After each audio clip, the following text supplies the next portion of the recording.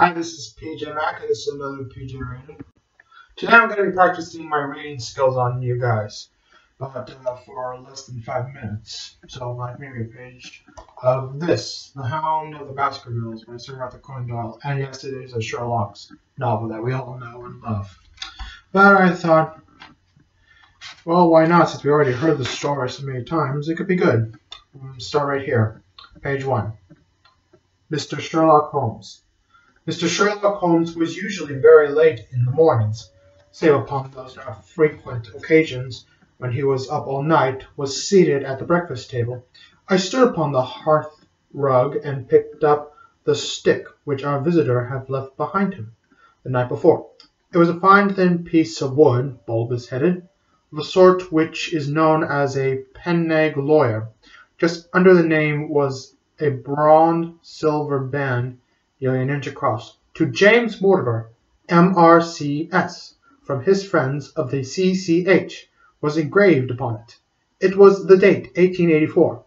It was just such a stick as the old-fashioned family practitioner used to carry, dignified, solid, and reassuring. "Well, Watson, what do you make of it?"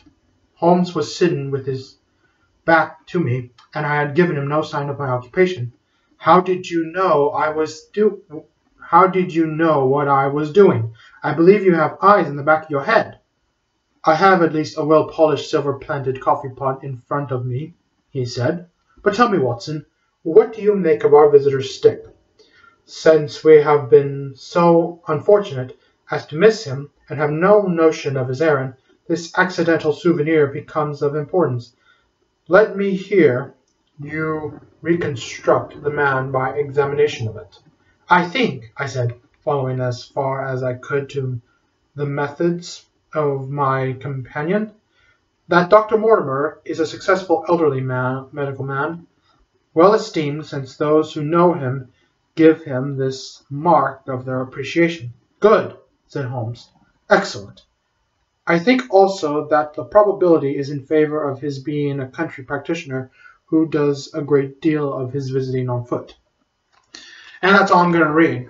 I may have done a few bumps there and here, or here and there, but this is a practice video, and we're almost close to 5 minutes, so comment, like, subscribe, or share if you like, and see how well you like this type of vlog that I do. See you guys next time.